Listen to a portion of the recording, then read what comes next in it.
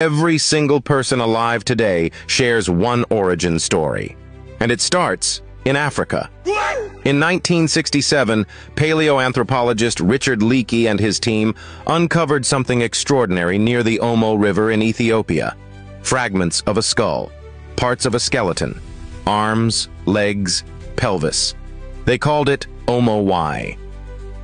For decades, scientists debated its age.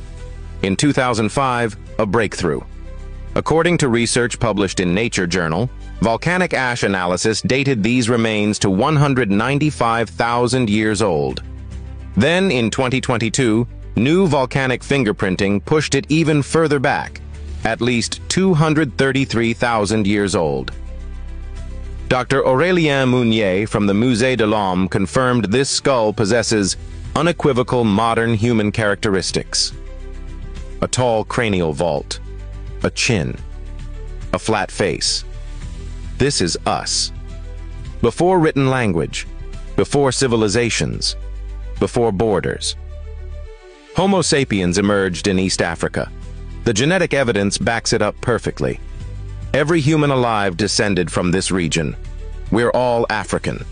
That's not opinion.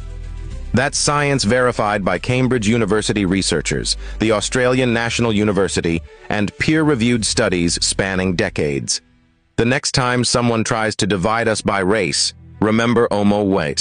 We share one origin, one family tree, one species. If this changed your perspective, share it.